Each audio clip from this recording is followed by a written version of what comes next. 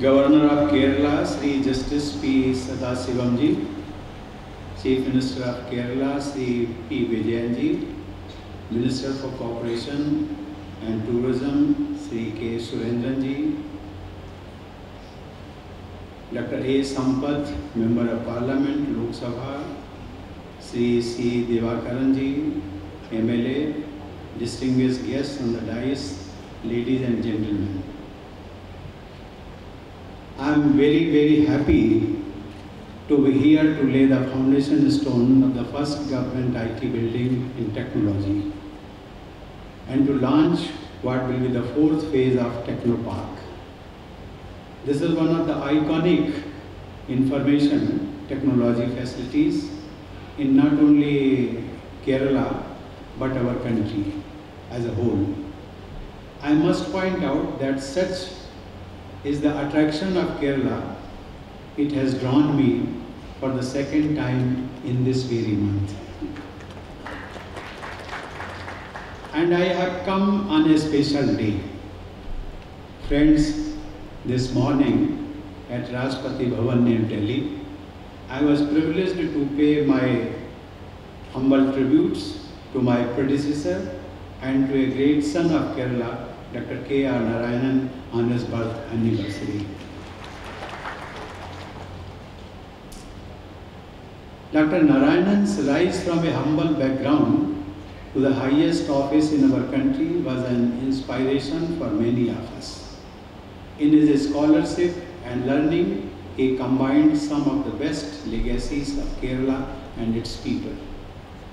The wisdom of Kerala is also apparent in its spiritualism. As I pointed out on my previous visit, this state is one of the spiritual homes of our society. I had the good fortune of meeting Mata Amritanandamayi and inaugurating large-scale public welfare programs of our foundation. Truly, as Kerala has taught us, service to the divine lies in service to fellow human beings.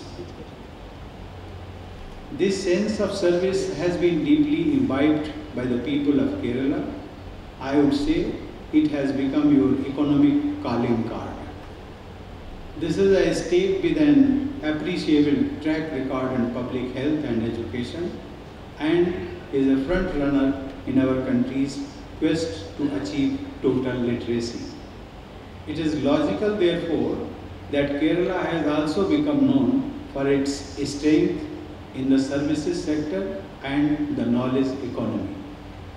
The future of our economy and of our employment creation is heavily dependent on the success we achieve with Digital India.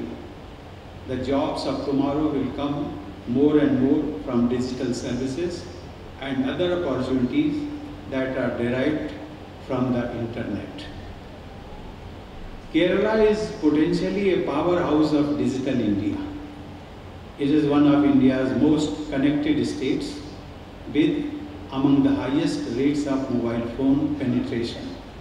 I understand that the government is making efforts to bridge the digital divide and provide free internet connections to 2 billion poorer families by using a new optic fiber network.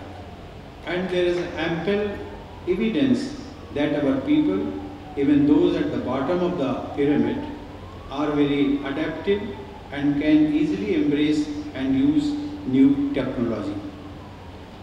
The Kerala IT sector has been growing.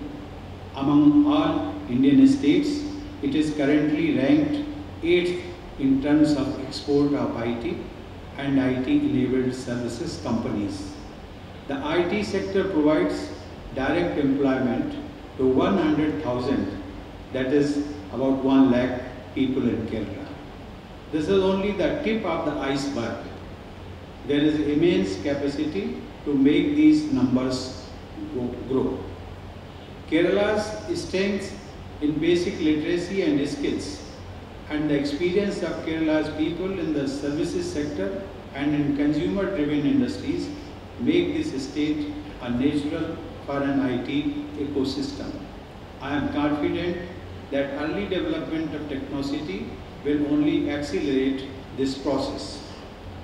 Friends, in many parts of the country, people from Kerala are an essential part of the economic landscape. I must confess that my own career as a lawyer was helped in no small measure by the dedication and unstinted support of staff members and colleagues who happen to be from Kerala. I remain grateful to them. And such achievements are by no means limited to India. Without the hard work of our brothers and sisters from Kerala, the economies of the United Arab Emirates and other Gulf countries would not be the same. Kerala migrant workers in those countries also contribute to the development of India by unfailingly sending back foreign exchange.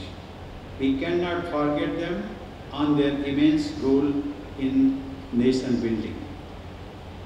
Friends, Kerala's fame as an educated and enlightened society goes far and wide. Recently, I traveled to Ethiopia on my first visit abroad as President of India. Whenever I went and whomsoever I spoke to in Ethiopia, there was always mention of the role of Indian school teachers. They arrived in Ethiopia 30 to 40 years ago and went to remote locations to teach little children. They shaped a society and its values and became excellent ambassadors for India in Africa. Many of those teachers who are so remembered in Ethiopia, I was happy to learn were from Kerala. Friends, climbing higher in the services sector value chain, Kerala has obvious advantages in 3 areas. The first is, of course, information technology. The others are tourism and healthcare. These are also the areas where jobs and employment opportunities lie for our youth, especially for the talented young men and women of Kerala. In tourism, this state is known the world over as God's own country, and not without reason. It is one of our planet's standout destinations. It is blessed with a spectacular natural beauty. Yet, natural beauty is not enough to build a tourist destination. Hard work and planning have to go into it as well. Here, the local people of Kerala across the socio-economic spectrum deserve to be congratulated for having created a remarkable hospitality industry, and I would say hospitality culture. This is a role model for many parts of India. In healthcare, Kerala has long been known for its expertise in traditional healing systems such as Ayurveda. Kerala has also carved an identity for itself with the skills and diligence of its health care providers.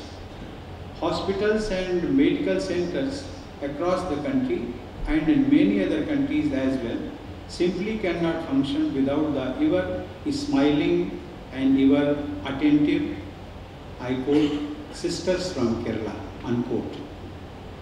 In nursing, hospital and medical services and care for the sick and the aged, healthcare workers from Kerala, both men and women, are internationally sought for.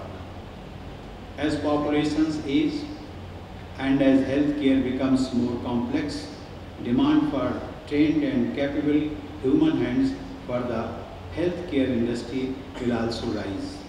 This can provide numerous opportunities for our young Indians. Kerala in particular has a head start. We are seeing the advent of artificial intelligence and robotics in this area as well. But it is impossible for machines to match the empathy and emotions of a trained and dedicated nurse or care provider. In conclusion, I must emphasize that IT is not just important in itself. It is a force multiplier for the entire services economy. It has played a game-changing role in healthcare, education, tourism, and many other industries. Some of these areas, as we have seen, are Kerala's strength.